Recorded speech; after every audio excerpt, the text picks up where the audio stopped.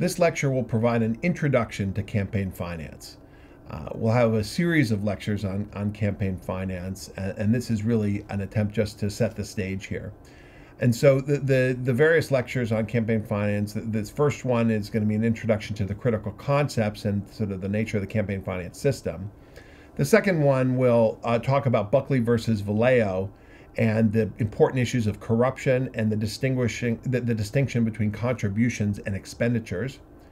The third campaign finance lecture will talk about political parties, interest groups, and issue advocacy. And the fourth will talk about corporations, unions, and campaign finance, with particular attention to the court's decision in Citizens United versus FEC. Reducing the costs of campaigns by campaign finance. And there could be all kinds of other interests that might be furthered by restrictions on campaign finance activity. But what I want to emphasize at the start is that the Supreme Court now has said that it's only the prevention of corruption or the appearance of corruption which are the legitimate state interests when it comes to regulating campaign finance activity. So second, let's talk about how we regulate campaign finance. What is sort of the universe of campaign finance restrictions? So these lectures are not going to do deep dives into the particular limits that are in federal law. That could take many, many lectures and starts to resemble tax law at a certain point. But here are the different ways that we regulate campaign finance. And the ones that are underlined on the screen are the ones that are constitutionally probably okay. So the first is contribution restrictions, restricting the amount of money that a person, a contributor, can give to a candidate or a political party.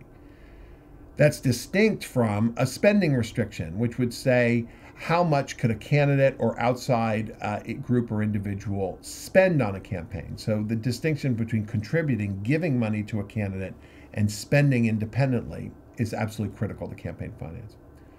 Third, you could have public financing, the cutting of checks by the government to parties or candidates. Now, the court has struck down several public financing schemes, but as a general rule, the mere giving of money to candidates is not constitutionally problematic.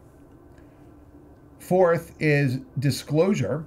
As a general rule, disclosure has been upheld by the Supreme Court even in Citizens United versus FEC. So trying to force people to disclose where money is coming from and who is financing campaigns, that is constitutionally permissible. And then fifth, and related to these previous restrictions, are what we call source restrictions, so that you might have certain requirements for particular types of entities, like corporations or unions, or political parties could be treated differently, or the many different kinds of interest groups, such as PACs, which are political action committees, super PACs, which are independent expenditure committees, or other groups that are designated by parts of the tax code, like 501c4 social welfare organizations, 501c3 charities, or 527 political advocacy organizations. So different groups might have different requirements that are applied to them. Some of them, like PACs, are a creature of the campaign finance laws, and some of them are, as indicated by the numbers, referred to by provisions in the tax code. You might have restrictions on out-of-state residents participating in campaigns, but that actually has been declared unconstitutional.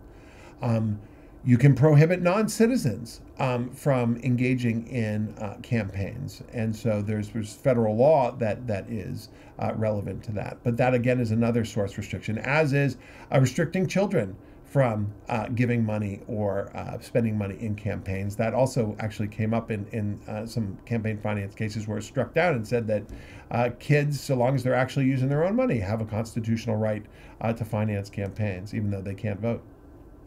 I want to emphasize at the outset, though, how exceptional the United States is when it comes to campaign finance.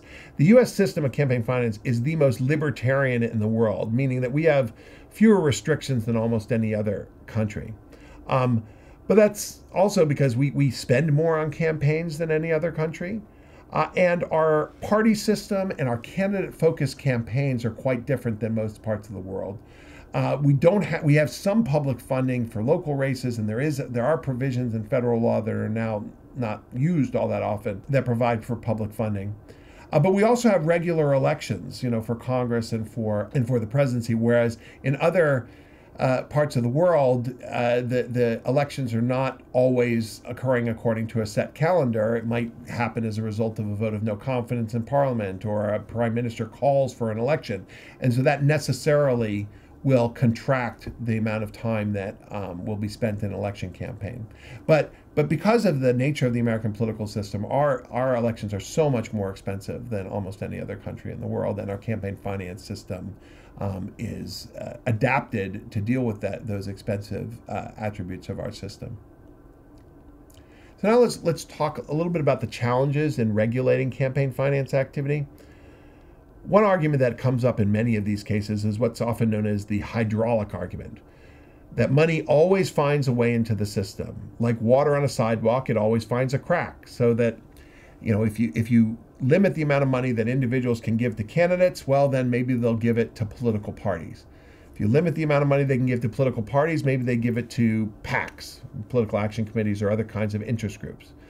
You limit the amount of money they can give to them, maybe they give to super PACs, which are sort of independent organizations that will sort of spend beyond limits.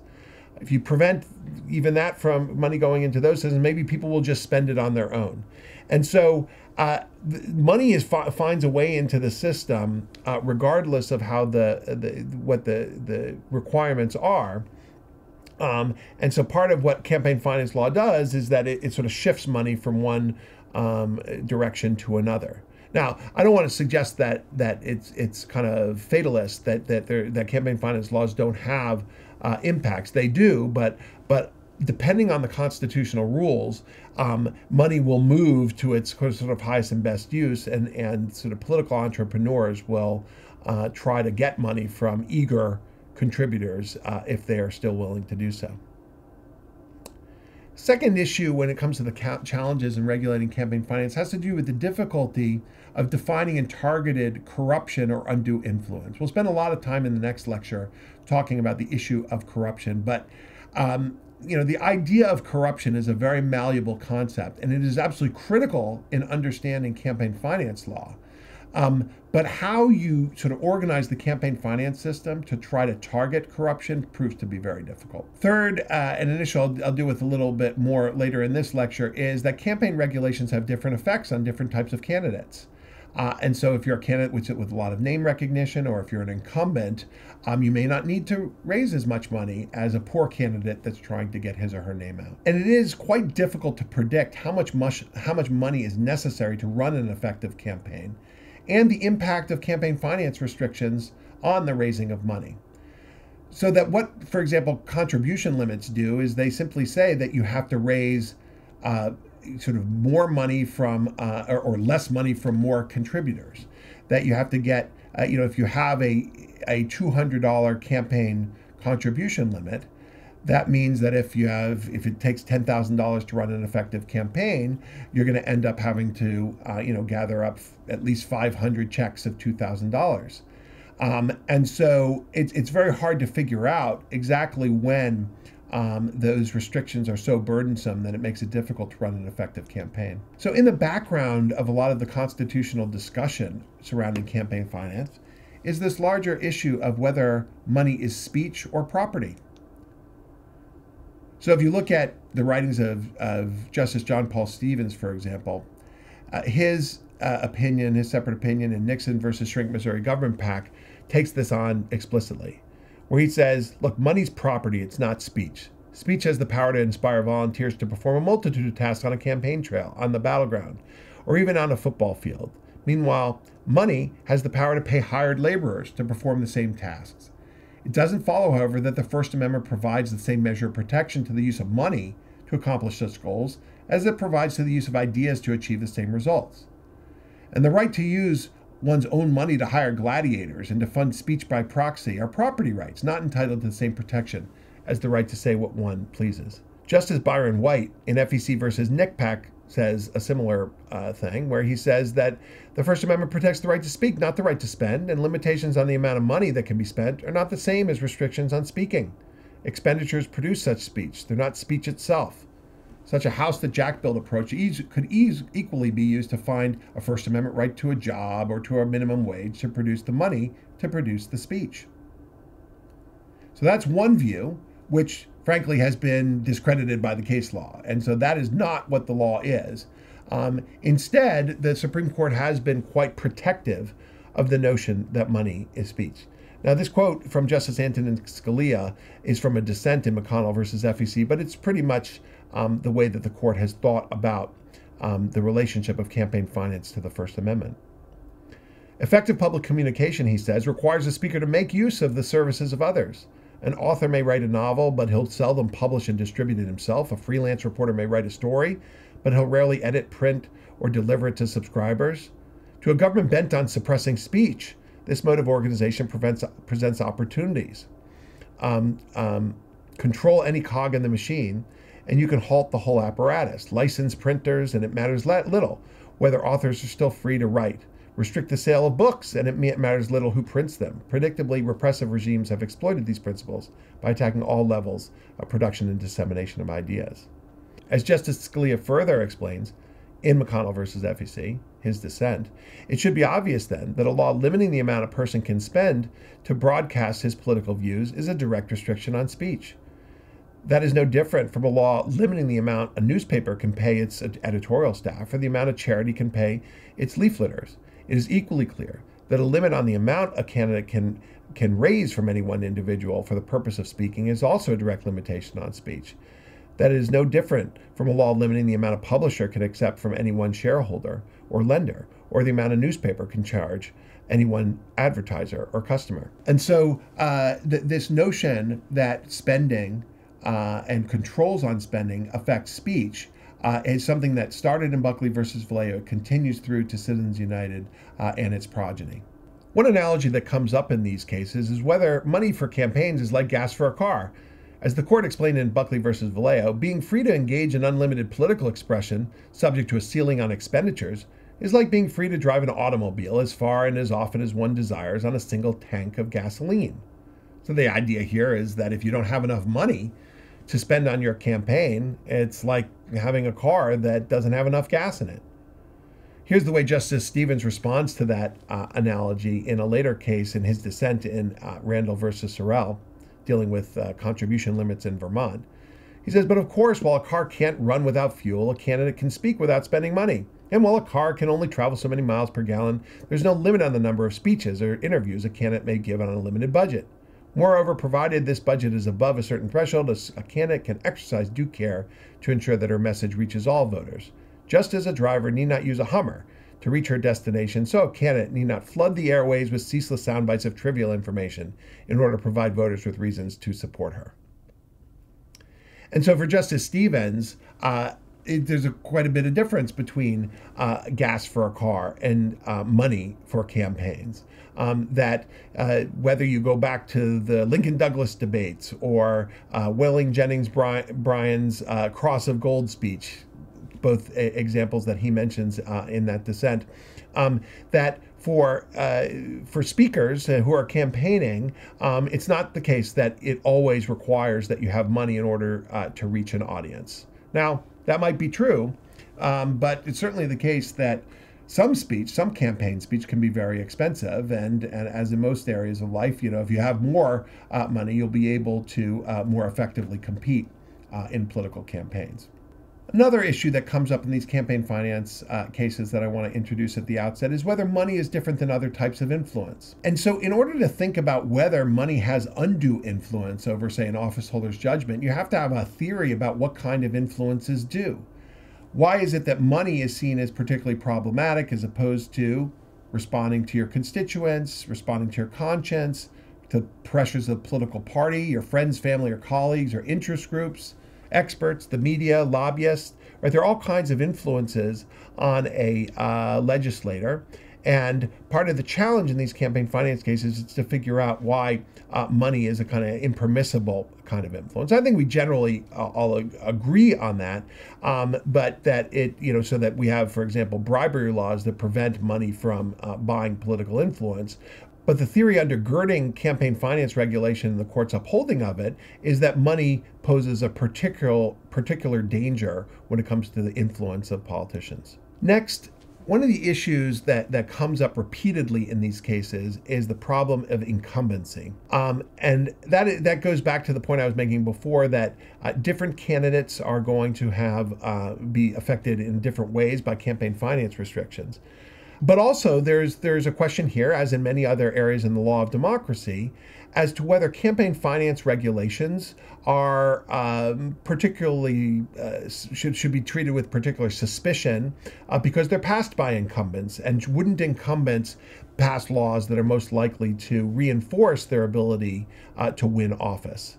And so, just as is true in the voter ID area or redistricting or some other areas where we have suspicion about the laws that incumbents are passing, there are some situations in which the court has been suspicious of incumbent motives in passing campaign finance legislation. But second, as I was saying before, the campaign money has a different value for incumbents than it does for challengers or people running in open seats. And this is really quite important. Incumbents usually enjoy name recognition and access to media that only money can buy for challengers. Challenger spending, challenger often needs to spend a lot more money to get that name recognition and to run a competitive campaign. And one of the interesting features is that, as challengers spend money, it's often the case that their vote share increases. But as incumbents spend money, perversely, it seems like their vote share decreases. But that's because the incumbents who need to spend a lot of money are often the most vulnerable incumbents. So different candidates value political money differently. So that if you're a challenger without a lot of money, then you need to raise a lot of money from contributors in order to get your name out there and to try to launch an effective campaign against an incumbent.